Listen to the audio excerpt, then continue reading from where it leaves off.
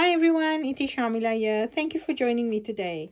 I am thrilled to share with you my version of my Alice Through the Looking Glass tutorial we did on Saturday past. I think the date was the 10th of July on the Stamperia Cafe.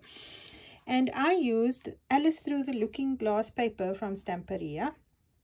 It is such beautiful paper. It was hard to choose which side of the paper I was going to use. But let me show you my cover. Now, we are all mad here. This is Alice. And by accident, I have to admit, we have two covers. So this was my original cover. And until Belinda pointed out, Shamila, your book is opening the wrong way, did I realize that it was opening right instead of left. Lots of the books I read open to the right, so it didn't even look wrong to me. So my apologies for that. But you can always flip it. So let's go through the cover. This is one of the 12 by 12 sheets.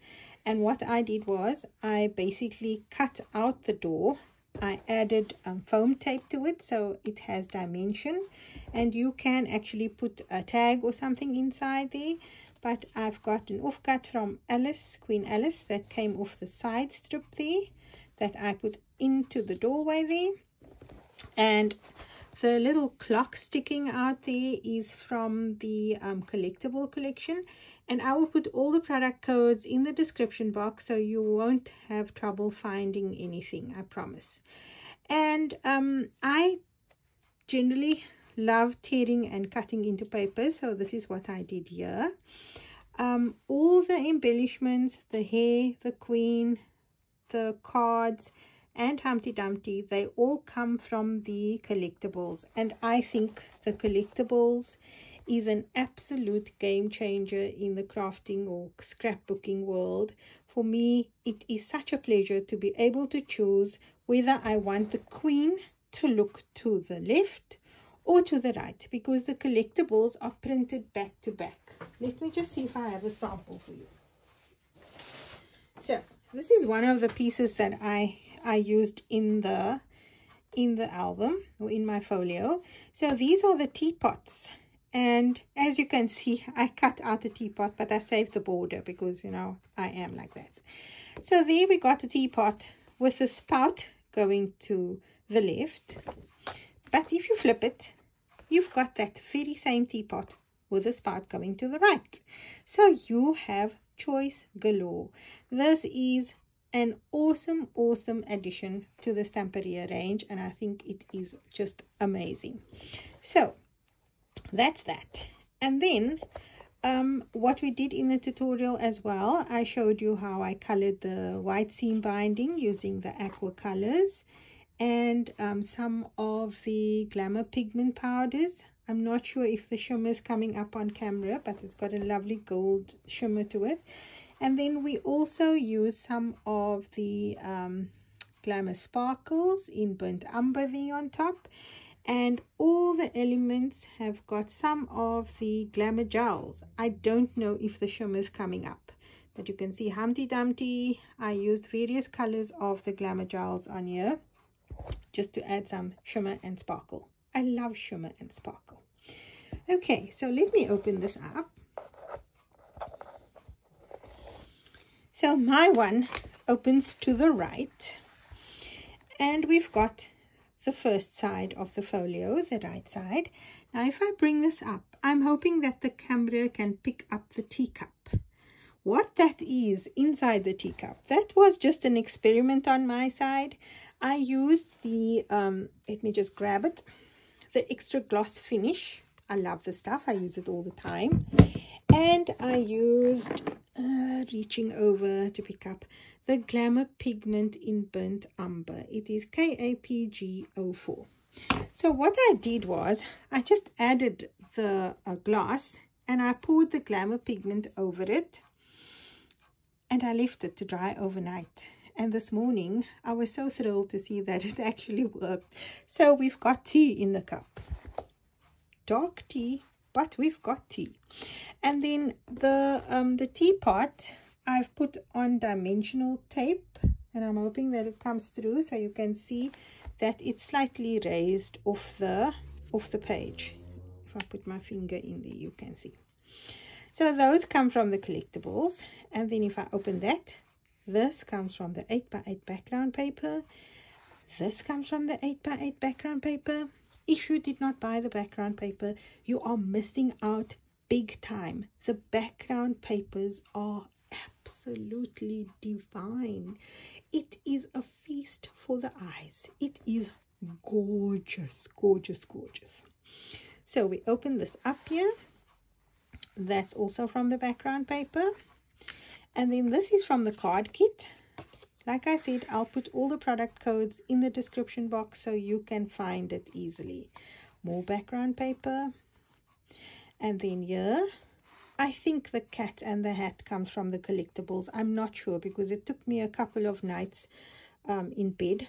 I cut out all these things while I was sitting in bed watching TV. So sometimes one forgets what comes from. But, you know, if you're an Alice fan, you would need to buy the whole collection. It is stunning. It's beautiful. I love this green color of distressing that they've used in the background. It's just beautiful, beautiful, beautiful. So we've got Alice and Humpty Dumpty there. And if I close this up, this is a flap that flaps to the top. And then we've got another flap that flaps down. I haven't put anything here yet because I'm planning to put possibly a photograph directly on there. I'm not sure what I'm doing here yet, so I've left that one blank. But just to give you an idea, let me just show you here. What I've done was I actually used the offcut from Alice to put at the bottom of the sheet here, so you get an idea of how the sheet continues. But I also put in 2 temporary photo mats over there, just so people, if for example I'm giving this to someone as a gift, I would normally stick a sticker on there that says place photograph here. So this they can just peel out and put their real photograph there. So it gives people an idea of how to place photographs, what to put into the folio, or where to put their photographs.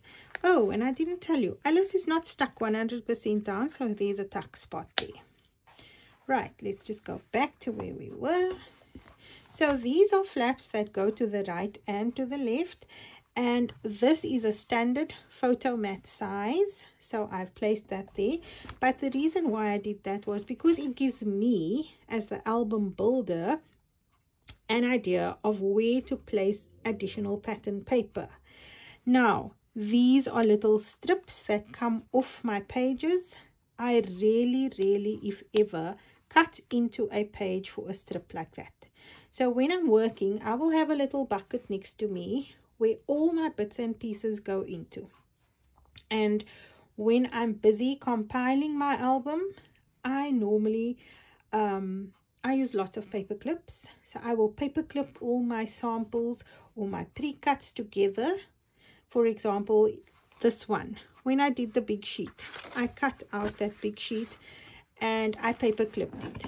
And when I knew that Alice was going to go there, like this piece was going to go there, I found a piece of offcut that would fit in here beautifully. And very often, because you're busy with the same size project, lots of the paper offcuts fit perfectly. So just remember that before you cut into a sheet of paper, first check what's in your offcut pile. Maybe you can save some paper. That stretches my paper a lot. So I haven't put anything onto those photo mats yet. A standard photograph or a cropped photo will definitely fit on there. But what I did do was I added some of my offcuts here.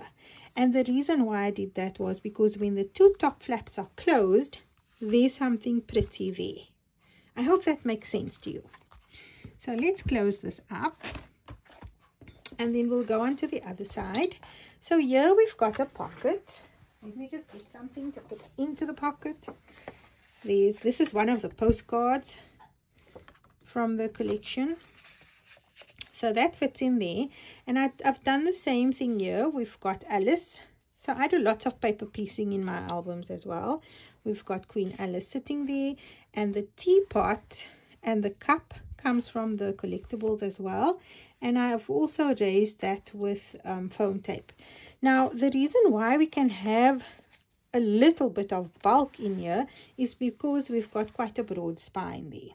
Okay, I hope that makes sense. Let's go on to the middle. So this is our middle piece of the folio, and here I loved this paper. This also comes from the background papers. I wish they had done this in a 12 by 12, to be honest. It only came out in a 8 by 8, but a 12 by 12 with backgrounds would be awesome. So Stamperia, if you are listening, we would love some 12 by 12 background papers too. Right, so the frame comes from the Collectables. These come from the fussy cut sheet on the in the 12 by 12 pack, and I've only partially stuck that down. So we've got a tuck spot there. This closes with a magnet, and the reason why I've cut this so broad is so that if you wanted to add a photograph to it on the underside, you can, because it will take a portrait. Let me just see if I'm in shot. It will take a portrait 6 by 4 photograph. And then if we look at the waterfall feature, this is the same piece of scrapbooking paper or designer paper that I've used, but I've stripped it. So that's just about a 3/4, what's the measurement here? Let me just check. It's just about 3/8 of an inch, and I just stripped it so that you can see the paper continuing there. I haven't put anything underneath because your standard size photograph should fit in here. A cropped one will fit in there. And then at the bottom we've just got some red cardstock, and what I did here was, this was an offcut because there was some red in there. I thought it would go beautifully with that, and I just created a little pocket there. So we've got space for some more goodies to go in there. And then let's close this. We go on to the left hand side. So this is the inside cover of the left side of the folio, and it's got a pull out page like this. So here I've done some paper piecing here, and basically where the white spots are, that is where you would put a photograph, and I've just added some additional bits of my offcuts here to fill up the pages. But once you've got your photograph in here, the white spots don't look so nice. But once you have your photos in here, it will finish this up beautifully. Okay, so that will close like that. And then we have the other side, which is the inside cover in this case. But this one has a flap that comes down. Now I haven't put anything here yet because I am not sure which photographs are going to go into here yet. So this will be beautiful for a lovely big photograph. And if I pull this down, we have a flap that goes up. Let me just pull that right down so I can show you. And then we've got a flap that goes left and right. Also haven't put anything there, but your standard, that is 6 1/4 by 4 1/4. So your jumbo photograph, your 10, I keep saying 10, it's actually 6 by 4. Your 6 by 4 photos will fit perfectly on there. So we've got space for 4 and then possibly 2 on the inside there. So 6 photos on that page. And then when I open this, now this one really, when I saw this paper, the tapestry on the left side, oh my gosh, I just thought, wow, I love distress, I love crackle. It's just, this is just like a feast for my eyes. I was so excited when I saw this piece of paper. And then to top it all, there's a story on this page because it says through the looking glass, and at the bottom it says, in another moment Alice was through the glass. But when you open it, it says, and what Alice found there. And I thought, now how on earth can I stick this down? I need to know what Alice found on the other side. So, and at the bottom it says, it'll be easy enough to get through. And I thought, there's no ways I'm gluing this down. I need to be able to see both sides of this paper. So I scored down the side and I only glued it there so that we've got a flap. And then of course, more opportunity for photographs there. So we didn't lose the photo spot. We just gained some beautiful paper. How's that? And then, because remember, if you watch the video, Belinda pointed out to me and said, Shamila, but your folio is opening to the right. A normal book opens to the left. And up until that point, I hadn't thought about it. So, just to show you the spine, look how gorgeous is this paper. Look at the detail, the distressing. Oh, it's just to die for. I mean, never in my wildest dreams would I be able to design something as beautiful as this. I'm so happy with this paper. So, I created an additional cover. So, this is Wonderland. We are all mad here. And we've got two covers on my folio. And this is the back cover. Or the front cover. Whichever you want it to be. So, here I created a whole story. It says Wonderland. And if you look closely, you'll see I attempted to put some glamour paste in the background. That has a story on its own. I had used the Alice stencil with gold glamour paste. But when it was done, I realized I couldn't see much of the glamour paste. But by then, I had already added all these wonderful three-dimensional elements. So these all come from the Collectables. And I had cut into the paper. I had added the, what do you call these things? The glamour sparkles. And yet, Shamila was still brave enough to try and add turquoise glamour paste over the gold. With the result, we had a bit of a not so nice finish there. And then, what do? In South Africa, we say pluck a blom, stick a flower. Flower wasn't going to work, so we stuck the word Wonderland over there. And then you can see on the Cheshire Cat, I've also used the glamour gel. I don't suppose I needed to tell you that part of the story now, did I? I could have kept that a secret, but that's just between us, okay? And we've got some on Alice's hair and on the teapots. Oh, and what I forgot to do, which I'm still going to do, is put some glossy finish, extra gloss finish, into the teacups so that it looks like there's something inside. That's what I forgot to do. Look at the cute little snail there, man. Just so adorable. The Mad Hatter.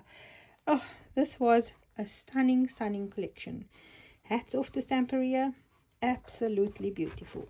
So, whether you want your folio to open to the right or open to the left, the tutorial is available on YouTube and on the Stamperia page. So I hope you enjoyed this process. I hope you enjoyed this page through my folio. So yeah, this can also be the, the cover. I hope you guys enjoyed it. If you liked it, let me know. Give me a thumbs up.